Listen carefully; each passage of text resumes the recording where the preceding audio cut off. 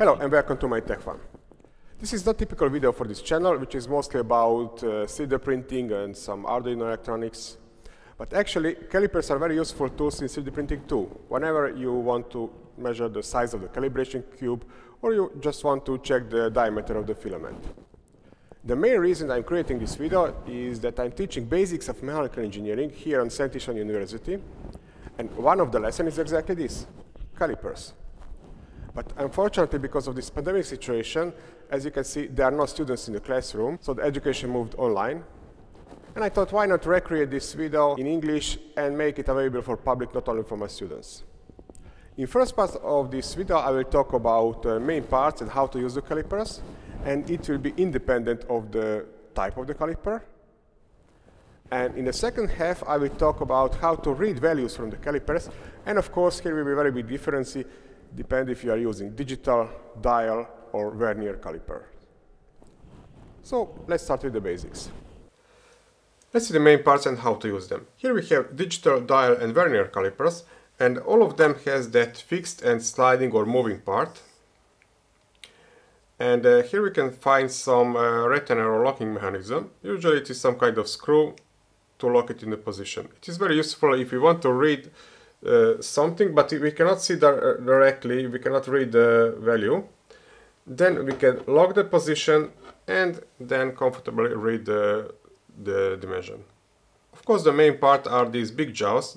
One is fixed and one is on the sliding part. We have this flat surface they use for outer dimensions and outer measurements. But end of these jaws is sharp. They're very useful if you want to measure the distance from the hole. And don't forget, we cannot measure with this part here of the jaws because we will get fake dimensions. Of course, very important is to check are the jaws clean first. And you can check if there is any dirt between them if you put some light source behind it, and you shouldn't see any gaps. And especially with the plastic, pay attention, don't press it too strongly, because with that you can get even 300 or 400 of millimeter less. That's why I better like the micrometer, which has this limiter, so I cannot over tight it to get too strong force here to measure smaller value. But this is not the subject of this video. Small jaws are already sharp. They usually used to measure inner dimensions and very commonly the inner diameters. It's a little bit tricky. You have to move it a little bit to pay attention. You are measuring in the center when the bigger value is. Then we have the dipped probe or rod for deep measurements, and it's moving together with the sliding part. We can measure the depth of some hole, or even for height of the step. Now, some calipers have step measurement, like this one here. This one don't have. You can recognize it by these two surfaces are aligned with each other. Here they are not. The function is same like with the depth meter, because you are measuring one outer, one inner measurement. Let me show you here. I'm aligning this surface on the bottom of the step and moving the sliding part until I touch the top surface, and then I can measure the value. But as I mentioned, I can measure it with the depth meter too. Few words about the digital calipers. Here I have 3 pieces. This one, this cost $5, $15, and $115. This expensive has absolute linear encoder. This means it can directly read out the absolute linear positions, only for zeroing or resetting the display. But anyway, I always recommend when you start using it, always check is it in zero position, because you have to check are the jaws clean, and then you can use it for measurement. And for example, this one is very expensive, but it doesn't have a millimeter and inch switch button, and it doesn't turn off automatically. These two are cheaper, so they have the relative linear encoder, and theoretically, if I move it very fast, theoretically sometimes it can skip the counting, and you may have error in measurement. But okay, this one is very cheap. I really don't recommend this plastic version, but even this can be used correctly. The correct using is first check the jaws are there clean, check the 0 position, do the measurement, and at the end always check are you still on 0 with the caliper. And this one is a little bit expensive than this one, but it also has the switch button between the inches and millimeters. And here the process is the same. Always check the jaws are there clean, check the 0 position, do the measurement, and at the end always check are you still on 0. And one quick advice, always have a spare battery near you, because sometimes it will run out the power and you will need the caliper and you cannot use it. Now a few words about dial calipers. They are mechanical and they don't need a battery. They work on a rack and pinion gear system. I'm not sure is it visible, the rack gear. Now first I will talk about the metric dial calipers. Unfortunately, these two are a little bit bad examples, but I'll explain it here. So we have the main scale in millimeters, so we have to read the whole millimeter on main scale and fraction of the millimeter on dial scale. Now this is a toy, cost less than $5, and here it makes the rotation every 10 millimeters. So for example, this is now 34.7 millimeters value on this scale now. But forget about this, I really don't recommend this type. Now this is a little bit more serious, but again bad example, because this one is very unique. It has a mechanical millimeter counter on it. So it doesn't have a millimeter scale here on the main scale. We have it here, it's also on opposite side. But this is really good quality, precise caliper, and here the dial makes a rotation every 2 millimeters. So here on the counter I have to measure the whole millimeters, and fraction of the millimeters I have to measure on dial scale. So now it is 34.26.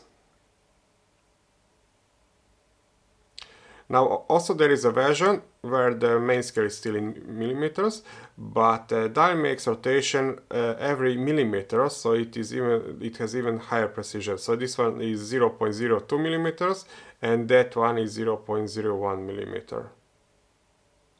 But the principle is the same. And here on this image I will explain again. So here we have the millimeter scale as a main scale, and the fraction of millimeter we have to read on the dial scale. Let's read this one together. So here we have a little bit more than 15 millimeters.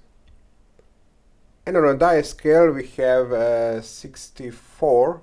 This means 15.64 millimeter is this dimension. And here is another example. Let's read it together. So on millimeter scale we have 20 millimeters. And fraction of millimeters we can read the dial scale, it is 18, so 20.18 millimeters is the dimension on this caliper. Now the working principle of imperial dial calipers is similar.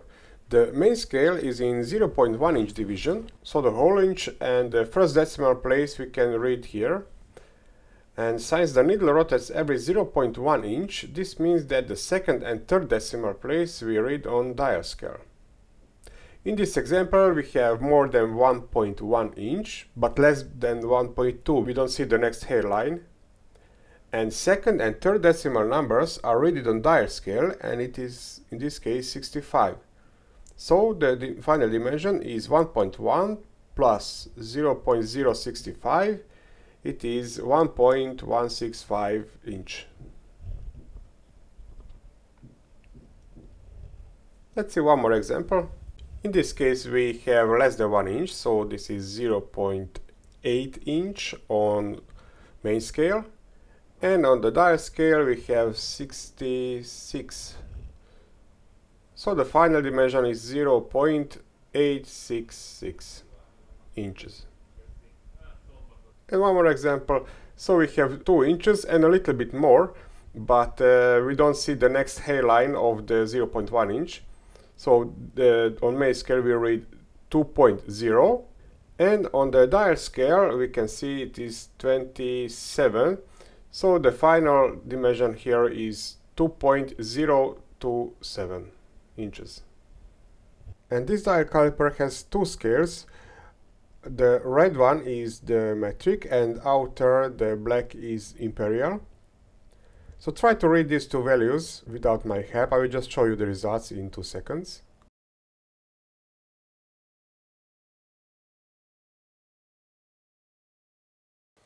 And these dial calipers can be zeroed if necessary by rotating this scale. But before you do that, always check that the jaws are clean, and only then zero the scale if necessary. And you can lock it with this screw. And now let's talk about vernier calipers. These are in metric, but this one has the imperial scale on the top, so I can explain how to use it. Vernier calipers are very cheap, they don't need battery, they don't have complex mechanisms, and they can be very accurate, so don't underestimate them. The only problem is that the reading of the vernier scale is not that comfortable compared to the dial or digital calipers. And for example, this is my primary caliper, but this is also mine. It's a marking caliper where I can lock it to some size, and I can create a line for cutting or milling or similar. And as you can see, it's all a vernier caliper, so I don't want to have a dial or digital caliper because I use it very rarely. So that's why it is useful to learn how to read those vernier calipers. First I will explain how this vernier scale works, but if you want to learn how to read the calipers only, then you can skip to this time step because this will be maybe boring to you. I will explain it on simplest vernier scale, where I divided 9 millimeters into 10 pieces. So this here is the millimeter scale, and this is the vernier scale here. The vernier scale is on the sliding part, and the millimeter scale is on the fixed part. Now, if I divided 9 millimeters into 10 pieces, then the precision is 0.1 millimeters. This means that distance between these two lines is 0.1 millimeter. Distance between these two lines is 0.2 millimeters. Distance between these two lines is 0.4 millimeters. So if I move with 0.4 millimeters, then this line will be aligned with this line here. But if I move it 0.4 millimeter any distance, so this is 2.4 millimeter, again this line will be aligned with the upper hairline. So on vernier scale I can read the friction of the dividing scale, which is in this case 1 millimeter. And the precision depends how many divides I have on the vernier scale. Now this is the simplest version where, as I mentioned, 9 is divided by 10. Now these two calipers has 20 divisions on the vernier scale. This means their accuracy is 0.05 millimeters.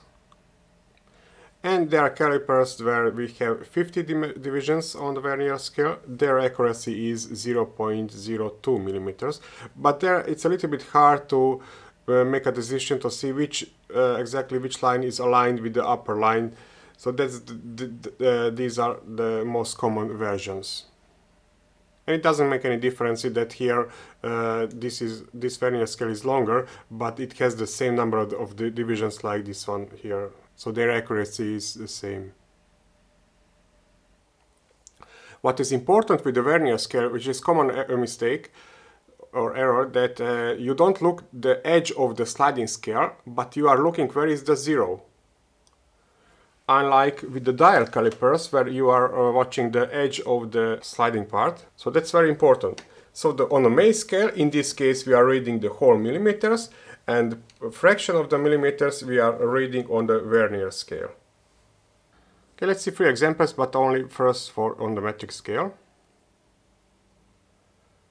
So first search where is the zero, and it's the last line on the millimeter scale is 24 millimeters. And the next step that I'm searching which line is aligned with the upper main scale hairline, and in this case 55. So this dimension is 24.55 millimeters. Same, this is that marking caliper. Let's take some measurement here.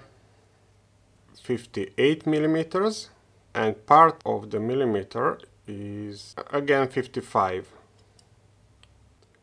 So in this case, maybe it is hard to make a decision. Does it cross the 30 millimeter line, or it is on a 90 on 29? But that's why I try always to estimate the rest of the millimeters. So I can see maybe this is 29, but almost 30. So then I can search on the vernier scale to see which is aligned. And if this case it's 95, so this means it is 29.95. Another similar example. Again, I'm not sure, is it 24 or maybe 25, the whole millimeter. And I can estimate, so at approximately it is approximately 25. So let's see which is aligned. The first line, the 0.05 line. This means this value is 25.05. And now let's talk about the imperial vernier scale. And as you can see, the upper scales here in both cases is imperial in fractions. I will use this one, but they are equal. Now, as you can see, the main scale has inches divided into 16 pieces. So distance between two hairlines is 1/16 of the inch. So the first step will be the reading on the main scale, and the accuracy here is 1/16. And then you can see the vernier scale, here it writes that it is 128 of the inch. So here we have 8 hairlines, and we have to find which one is aligned with the main scale, and that would be 128 of the inch. And of course we have to do some math to add these two numbers. Let's see a few examples. So again, don't forget, we have to search where is the zero, not the edge of the sliding scale. So where the edge is, and the first line on the left side is this one here. So 1 inch and 1, 2, 3, 4 hairlines. So I will write it here. 1 inch and 4, we said it's 16th of the inch. And now let's see which line on the vernier scale is aligned with the main scale. And well, it looks like a 4. So let's write it. So plus 4, 128. And the rest is the math. So it is 1 inch plus, and we can convert this by multiplying both sides by 8. So this is equal. So if you simplify this, this is 1 inch and 9/32 parts of the inch. Let's see another example. So first we have to read the main scale, and I can see it is 2 inches. And one hairline is only before the 0, so it is 1/16 of the inch. And then let's see the vernier scale, which will be the 128 of the inch. And I can see this line number 7 hairline is aligned with the lower line. And now let's do the math. So 2 inch and 1/16 plus on vernier scale 7 by 128.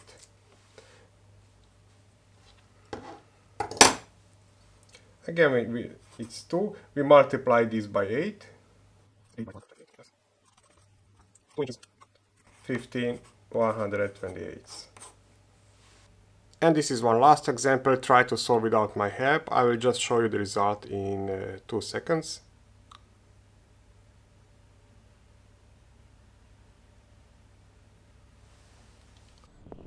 Well, that will be my lessons from calipers. I know I couldn't cover every area in this topic, but I hope I give you some new information too. Thank you for watching and see you in my next video.